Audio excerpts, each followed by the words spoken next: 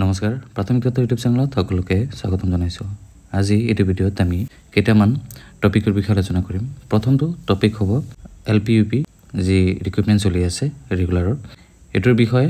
ইয়াৰ পিছত আমি আলোচনা কৰিম টিচাৰসকলৰ ড্ৰেছ কোড আৰু A+ গুণোৎসৱত পোৱা স্কুলসমূহৰ বিষয়ে আমি আলোচনা কৰিম প্ৰথমতে আমি আলোচনা কৰো DELPUP যি ৰেগুলাৰ ৰিকুইটমেন্ট হ'ব গৈ আছে যোনখন ৰিকুইটমেন্ট হ'ব কেইদিনমান ভিতৰতে 25 তাৰিখৰ ভিতৰতে ৰিকুইটমেন্ট হ'ব তাত কোৱা হৈছিল যে বহিৰাজ্যৰ পৰা বহু কেণ্ডিডেট আহিছে আৰু বহু কেণ্ডিডেট আহি তাত এপ্লাই কৰিছে এপ্লাই কৰাৰ পিছত ৰিকুইটমেন্ট যেটো মেৰিট লিষ্টত অন্তৰ্ভুক্ত হৈছে এইটোৰ বিষয়ে আজি ৰনজ পেগু ছাৰে টুইট কৰিছে কি কৈছে আহক এবাৰ জানিলো নো কেণ্ডিডেটস ফ্ৰম আদাৰ state of India has been selected for appointment under elementary education in Assam there are about 500 candidates from Assam who obtained their qualification from outside states the director had summoned them for verification of documents the outcome will be reflected in the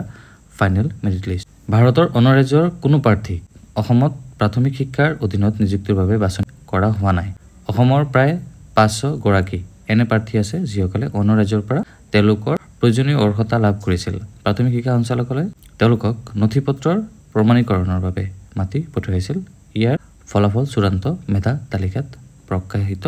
হ'ব যাকে বাহিৰৰ পৰা প্ৰাৰ্থী আহিছে অসমৰ শিক্ষা বিভাগত চাকৰি কৰিবৰ কাৰণে তো আমিও আচৰিত হৈছিলোঁ কাৰণ গোটেই ব্যৱস্থাপনাটো সম্পূৰ্ণ অনলাইন মাধ্যমত হৈছে প্ৰকৃতাৰ্থত আমাৰ যিসকল প্ৰাৰ্থীয়ে তেওঁলোকৰ মানে ডিগ্ৰীসমূহ বা প্ৰফেশ্যনেল কোৱালিফিকেশ্যন তেওঁলোকে বহিৰাজ্যৰ পৰা লাভ কৰিছে বহিৰাজ্যৰ শিক্ষানুষ্ঠানৰ পৰা লাভ কৰিছে সেইসকলৰ ডকুমেণ্ট আমি ফিজিকেল ভেৰিফিকেশ্যন কৰাৰ কাৰণে আছুতীয়াকৈ তেওঁলোকক মতা হৈছিলে আৰু সেইটোকে ভিত্তি কৰি হয়তো বাতৰিটো প্ৰকাশ পাইছিলে আৰু এই গোটেইখিনি ভেৰিফিকেশ্যন ইতিমধ্যে সম্পূৰ্ণ হোৱাৰ পাছত দেখা গ'ল হয় বহিৰাজ্যৰ কেইগৰাকীমান প্ৰাৰ্থী আহিছিলে কিন্তু ভেৰিফিকেশ্যনত তেওঁলোক উপস্থিত নহ'ল বাকি ভেৰিফিকেশ্যন আমাৰ সম্পূৰ্ণ হৈছে আৰু সম্পূৰ্ণ হোৱাৰ পাছত আমি নিশ্চিত হৈছোঁ যে আমাৰ ইয়াত এই শিক্ষক নিযুক্তিৰ প্ৰক্ৰিয়াটোত বহিৰাজ্যৰ কোনো প্ৰাৰ্থী নিৰ্বাচিত হোৱা নাই নোহোৱাৰ মূল কাৰণটো হ'ল যে আমাৰ ইয়াত চৰ্ত আছে যিসমূহ মাতৃভাষা মাধ্যমৰ বিদ্যালয় তাত চাকৰি লাভ কৰিবলৈ হ'লে তাত যোগ্য বিবেচিত হ'লে তেওঁৰ টেটত L1টো সেই ভাষাটো থাকিব লাগিব অৰ্থাৎ অসমীয়া ভাষা বড়ো ভাষা বেংগলী ভাষা এইটো তেওঁৰ L1 থাকিব লাগিব Ctet প্ৰাৰ্থীসকলৰ ক্ষেত্ৰত যিসকল অসমৰে প্ৰাৰ্থী তেওঁলোকে L1টো ইংলিছ লৈ L2টো 2 নম্বৰ লেংগুৱেজটো তেওঁলোক অসমীয়া গতিকে অসমৰ প্ৰাৰ্থী তেওঁলোকৰ অসমীয়া ভাষা তেওঁলোকৰ আছে হেতু তেওঁলোকে L2 হিচাপে টেট পৰীক্ষা পাছ কৰিছে এনে প্ৰাৰ্থী নিৰ্বাচিত হৈছে মই সকলোকে নিশ্চিত দিব বিচাৰিছো যে শিক্ষক নিযুক্তিৰ প্ৰক্ৰিয়াটোত অসমৰ বাহিৰৰ কোনো ৰাজ্যৰ প্ৰাৰ্থী ইয়াত নিৰ্বাচিত হোৱা নাই নেক্সট টাইম আহি যাও টিচাৰসকলৰ ড্ৰেছ কোডৰ বিষয়ে টিচাৰসকলৰ ড্ৰেছ কোড এটোৰ বিষয়ে এখন অৰ্ডাৰ ওলাইছে order by the governor of Assam ইয়াতে কেইটামান পইণ্ট দিছে যে স্কুলত অহাৰ সময়ত কি এটায়াৰ পিন্ধিব লাগিব মেল টিচাৰসকলৰ কাৰণে মেল টিচাৰসকলৰ কাৰণে formal shirt pant and not casual এটায়াৰ যেনেকৈ টি-শাৰ্ট জিন্স এইবোৰ পিন্ধি আহিবলৈ এতিয়াৰ পৰা মানা কৰিছে ফিমেল টিচাৰ যিসকল আছে তেওঁলোকৰ ডিচেণ্ট সালৱাৰ সুইট শাৰী mekhela chador and not casual এটায়াৰ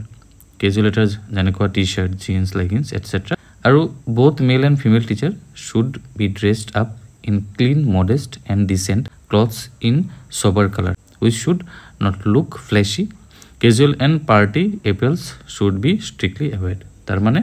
এতিয়াৰ পৰা বিদ্যালয়সমূহত শিক্ষক শিক্ষয়িত্ৰীসকলক কেজুৱেলৰ পৰিৱৰ্তে ফৰ্মেল যি এটায়াৰ আছে সেইবোৰ পিন্ধি যাবলৈ অৰ্ডাৰ দিছে এখন অৰ্ডাৰ আহিছে সাইন বাই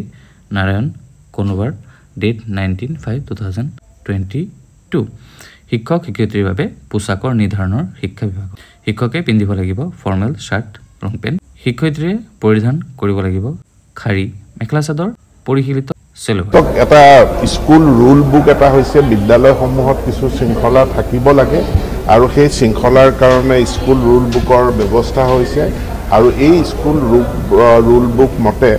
এটা পৰিপাটি সাজপাৰ পিন্ধি শৃংখলিত সাজপাৰ পিন্ধি আমাৰ শিক্ষক শিক্ষয়িত্ৰীসকল শিক্ষানুষ্ঠানলৈ আহিব লাগে মানে জিন্স এইবোৰ পিন্ধিব নোৱাৰিব এতিয়া মানে or jeans. যিটো ইনফৰ্মেল ড্ৰেছ বুলি কোৱা হৈছে ইনফৰ্মেল ড্ৰেছ পিন্ধি শিক্ষানুষ্ঠানলৈ শিক্ষক শিক্ষয়িত্ৰী আহিব নালাগে ছাত্ৰ ছাত্ৰীৰ কাৰণে সমসাজ আছে আৰু সেইটো আমি এনফৰ্চ কৰিব বিচাৰিছোঁ সমসাজ বা ইউনিফৰ্ম পিন্ধিয়ে ঐক্য সাজ পিন্ধিয়ে তেওঁলোকে বিদ্যালয়লৈ আহিব লাগে শিক্ষক শিক্ষয়িত্ৰী আৰু অন্যান্য যি নন টিচিং ষ্টাফ আছে তেওঁলোকো মাৰ্জিত পৰিপাটি পোছাক পিন্ধি শিক্ষানুষ্ঠানলৈ আহিব লাগে নেক্সট আমি আহি যাওঁ A+ স্কুল গুণোৎসৱত পোৱা 2022 D গ্ৰেড C বা D যদি গৈছে Gunotsav 2023 and school fall under C আৰু D গ্ৰেড both গুণোৎসৱ 2022-23 যিসকল বিদ্যালয় A+ পাইছে 2022 কিন্তু 2023 C আৰু D আহি গৈছে বা 2022 আৰু 23 C আৰু D গ্ৰেড পোৱা বিদ্যালয়সমূহক কোৱা হৈছে যে you are therefore directed to examine the reasons and take remedial measures for improvement of quality of education in such schools. The Deputy Commissioner all district এখন জনোৱা হৈছে যে যি বিদ্যালয়সমূহ A+ গ্ৰেড পাইছিল 2022 কিন্তু 2023 তাহতে C আৰু D গ্ৰেড পাইছে বা 2022-23 C আৰু D গ্ৰেড পোৱাসমূহ স্কুলসমূহ এক্সামিন কৰাৰ কাৰণে কোৱা হৈছে আৰু ৰিজনটো কি যে তেওঁলোকৰ বিদ্যালয়সমূহ C আৰু D গ্ৰেড পাইছে আৰু ৰিমিডিয়েল ক্লাছসমূহ কৰাৰ কাৰণে কোৱা হৈছে এখন অৰ্ডাৰত তো আজি ভিডিঅ'টো ইমানখিনি ভিডিঅ'টো ভাল লাগিলে লাইক কৰিব চেনেলটো সাবস্ক্ৰাইব কৰি ৰাখিব লগ পাম নেক্সট এটা ভিডিঅ'ত ভিডিঅ' চোৱাৰ কাৰণে ধন্যবাদ